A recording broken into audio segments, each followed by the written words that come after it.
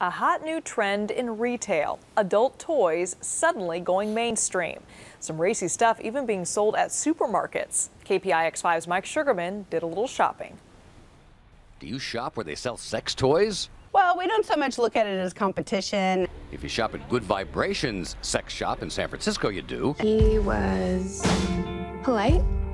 When the first 50 Shades of Grey book came out, Good Vibrations saw a different kind of customer. I had a lot of husbands coming in looking frightened, saying, "Oh my God, my wife wants me to tie her up. What do I do?" And I would say, first thing you need to do is buy a blindfold because she can't see that look on your face. And now that the movie is about to come out, she's seeing the 50 Shades of Red again. Everybody wants to live out fantasies.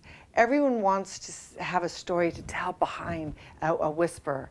Which is why the Hotel Diva in San Francisco has a special 50 Shades of Grey package, which includes a special package.